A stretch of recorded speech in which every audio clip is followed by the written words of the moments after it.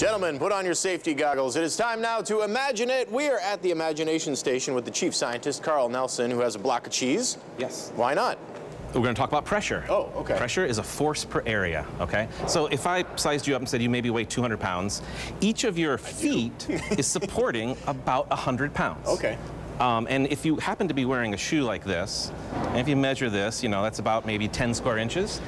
And if you were to step on a piece of cheese or the floor, that's about 10 pounds per square inch. It's not going to hurt the cheese. Right. Now, I'm ignoring the obvious part here, the tiny, tiny heel, right. the 1/4 inch by 1/4 inch heel. If you were to put all your weight on that 1/4 inch heel, Which I don't, because I don't wear heels. but if you did, right, you could easily damage a piece of flooring, piece of cheese, anything. That could be like 1,600 pounds of force if all your weight was on the back end. Yeah. Okay, so kind of dangerous. You can build up a tremendous amount of pressure with a small area. I thought we'd flip that around and put a tremendous weight or force over a lot of tiny little pointy things. Okay, so we'll just get rid of that.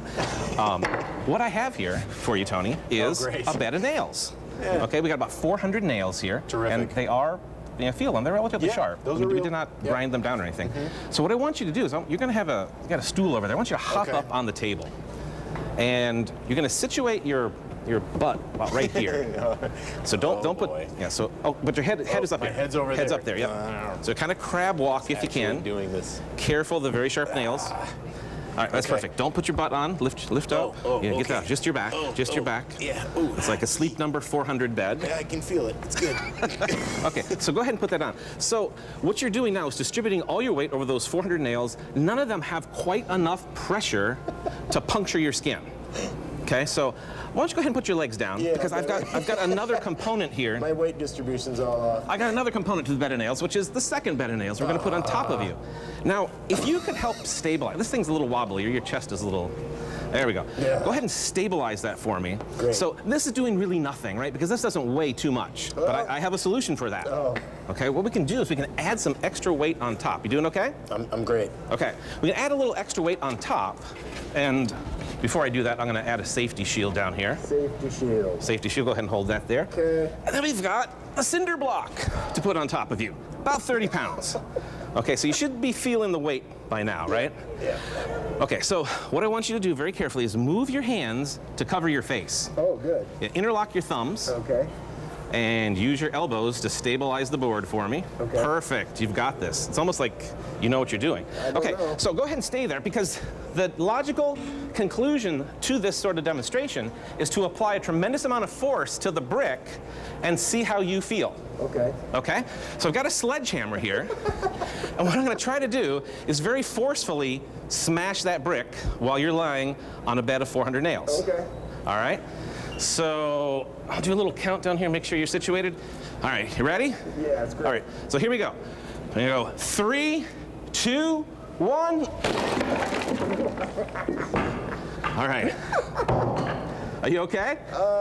Yeah, you know. Yeah, okay. Let's see. So, hang on a sec. I'll help you up. Thanks. And I don't know if you can, look at you can't look at your back, but the camera can look at your back. Go ahead and hop up and show everybody what the back of your lab coat. You've got this beautiful pattern of nails, but I don't see any blood, no puncturing, right? You doing okay? I'm doing terrific. This is Carl's house of acupuncture, so. Now, the breaking the brick actually was a little bit kind of an interesting thing, because it's not so much about force and pressure as it is about having a crumple zone. When I smashed that brick, with the sledgehammer, the brick absorbed most of that energy. I mean, you still felt probably I still felt some of the energy. You felt okay. But, you know, crumple zones in cars are designed just for that reason. So if you have a crash, some of that energy goes into crumpling the front of the car as opposed to being transferred directly into your body. So if you're ever driving at Carl and he's holding a sledgehammer, you want a crumple zone, you can come on down to the Imagination Station. They're open today. And if you live in Lucas County, you have a kid who lives in Lucas County, a paid adult admission, get that kid in for free on Saturdays only. And then you're also open this Monday. We are. It's a holiday, but we are open, so come down and check out everything we have. Right. You also have something coming up next weekend. The Dino Snore. It's a really cool event where you can actually sleep with the dinosaurs. It's an overnight sleep-in.